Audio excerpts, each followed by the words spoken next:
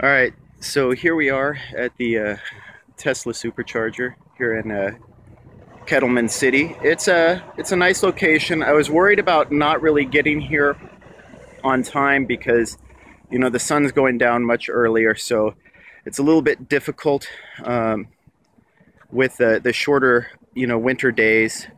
Of course, nobody's really paying attention to the parking spots. I would have parked there too, but I didn't want to take up any of the Tesla charging stalls just because, well, they only have 40 of them. But the thing is, I got iced next to the bathroom too because there are a bunch of internal combustion engine vehicles over there next to the bathroom and services. But yeah, all in all, it's a nice location. It's right near the freeway. Lots of solar panels. Uh, Nice finish compared to the building that was here before. But I need to go use the bathroom, so I'm going to go ahead and do that, and then I'll come back and give a more thorough review of the charging location. All right, so I already discovered the first thing I dislike about this location is yeah, you actually need to have a entry code to use the bathrooms here. So basically, they're restricting it to Tesla owners who are actively charging. So that kind of sucks. So if you're like me and your fuel tank is full and your battery doesn't need recharging, well, you're kind of stuck. So that kind of sucks. Um, but otherwise, the facilities look great if you actually have a Tesla. And while I'm here, I'll kind of point that out. This is something that I've been thinking about for a very long time, is why Tesla doesn't make adapters for other electric vehicles, especially now, because what you end up with is a perfect opportunity to build out your network even more.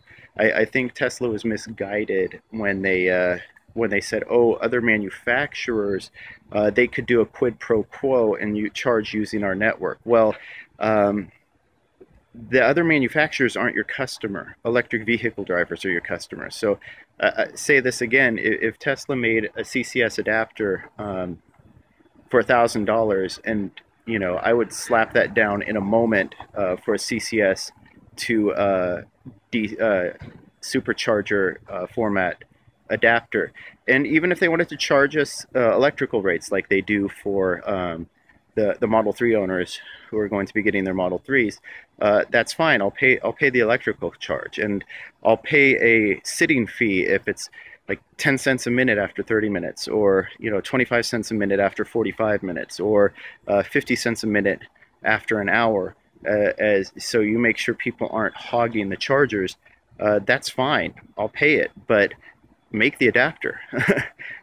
Because we're your customers as much as the other Tesla owners are. So, and again, that's $1,000 a pop. That would feed a lot of money into building out a supercharger network that everybody can use.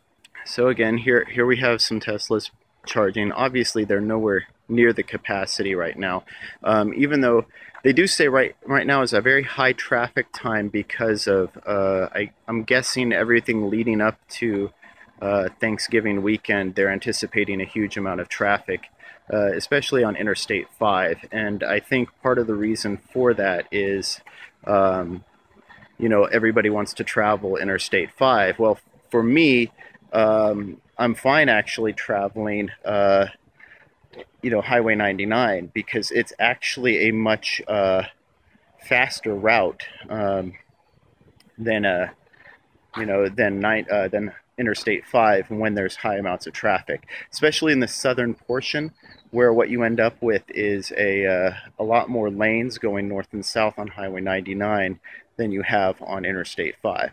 So, I mean, I took a detour to get over here, but what you end up with is you know, what you end up with is a slowdown for me. So my trip is going to take much longer because of this. Whereas if you're sticking to Interstate 5, it might have been faster, but with this traffic, maybe not.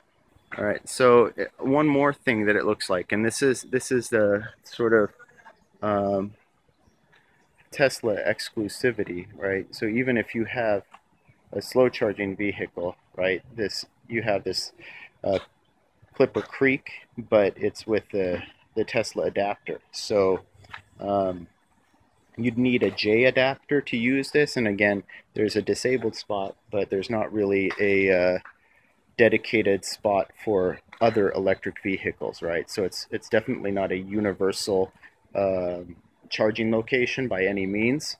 And I mean, I do agree with this format, you know, that having slower chargers and faster chargers available for handicapped parking or disabled parking at the front makes a lot of sense. But the problem is, it really doesn't make sense if the chargers don't adapt to your vehicle. So I'm thinking of this more in line of eventually we'll have public charging locations that look very much like this.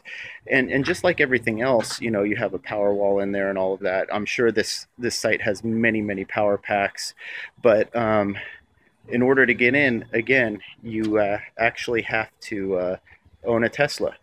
So this is in no way a stop for non-Tesla EV owners.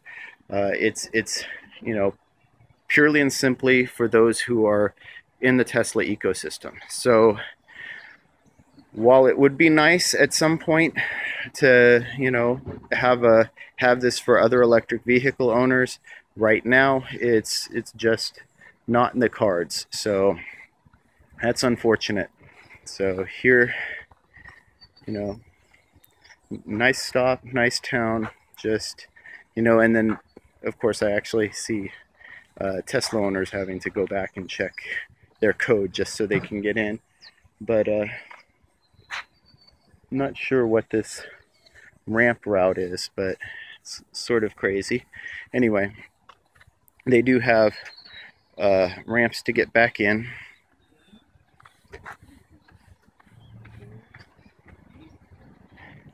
You know, there are hotels and motels in the area, so if you're going to stop overnight, you can always fast charge and then get to your room and unload your stuff and then go back. But they have a huge amount of capacity to add more vehicles, so that's good. I guess anticipating the need for the Model 3 when it comes out. So, and you know, I guess I could have called and customer service at Tesla and said, hey, I'm a member of the press too, and then maybe they would have let me in, let me use some of the services.